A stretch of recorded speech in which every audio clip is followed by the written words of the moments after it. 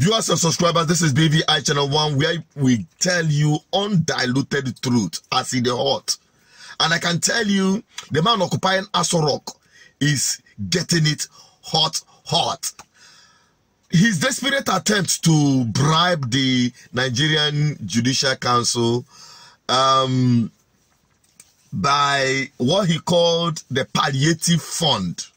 You know, he sought for 500 billion naira for palliative. Still in the National Assembly, the House of Representatives has approved President Bola Tinubu's request to source 500 billion naira from the approved budget to provide palliatives for Nigerians after the removal of petrol subsidy.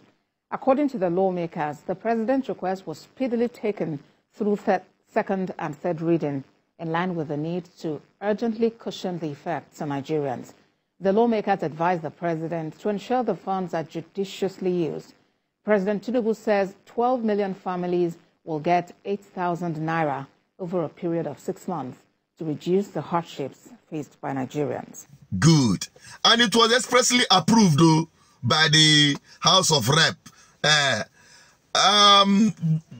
When you look at it, you know, the last time we heard about palliative during the COVID-19, and we knew how the government of the day at different levels hijacked the whole process for themselves and kept the palliative away from the people.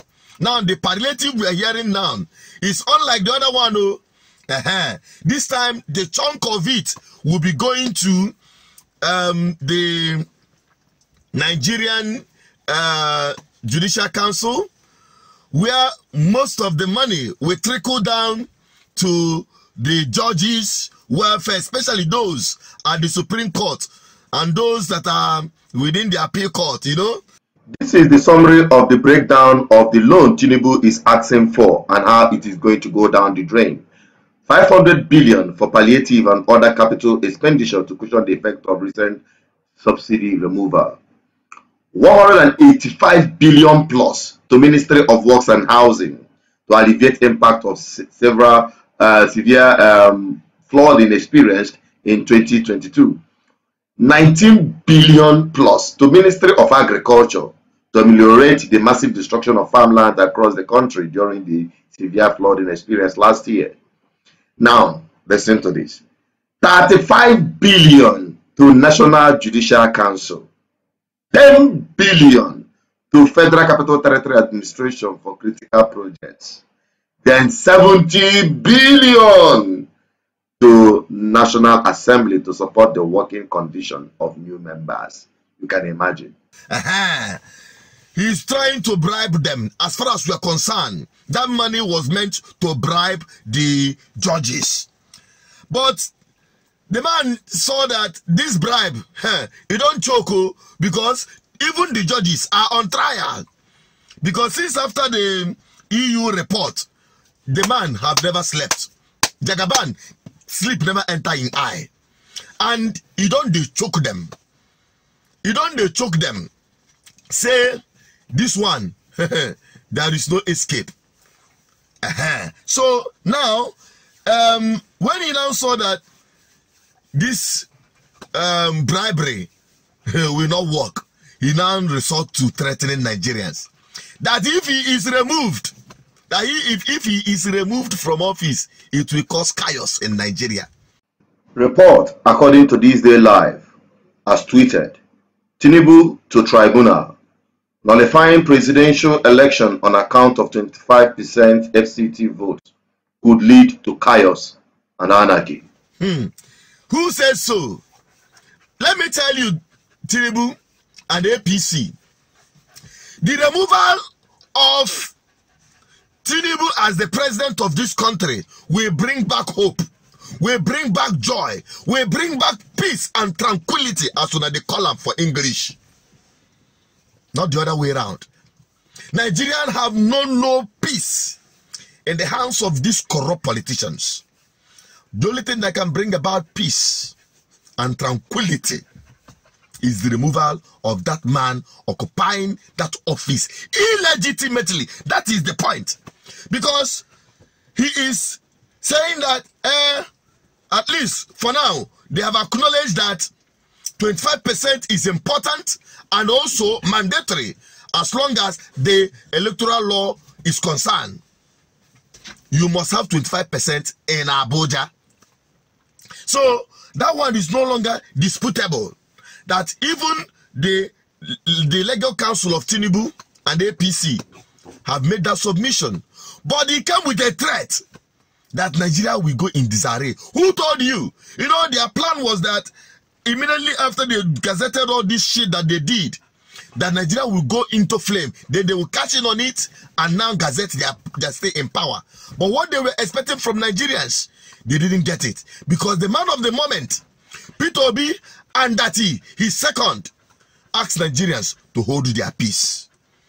And the thing entered their head. Now, they are now threatening Nigerians with chaos. Let me tell you, Nigerians, in case you don't know, the summary of Tinubu's and APC's legal counsel in the petition filed by Peter Obi, they have no single answer to any of the petitions. That is why they are fidgeting. Yes. Are we talking about the beavers? Trying to say, hey, IRF was not mentioned in the electoral law. Just flimsy shit. Are we talking about the mathematician that came and gave arithmetic? They are saying, oh, that in whatever tribunal, Nigerian court, it is constitutional that the only way you can only address the court is English. That you use arithmetical jargons in his witness. Can you imagine? That is the defense they are bringing, you know, as if to say when you want to put some of the arithmetical figures, that it will be normally done in the normal English. But the man presented his witness in English and made some quotations as a professional part of his work as a mathematician. Those way they do mathematics, when I know that one, I know go fit go into that detail. But the point is that these guys are making no defense because they don't have any. They don't have any defense. How can you defend the indefensible? No, tell me how you can defend what INEC did with APC by declaring Jagaban the winner of the presidential election.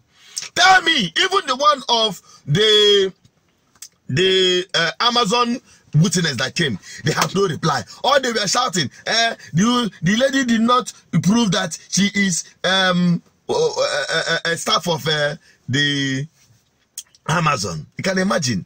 If truly, since the witness was called and the whole thing fired in, why didn't you go to Amazon to verify that the person is not their staff or whatever they are saying the woman is presenting in court is not what is not the case? No, they can't.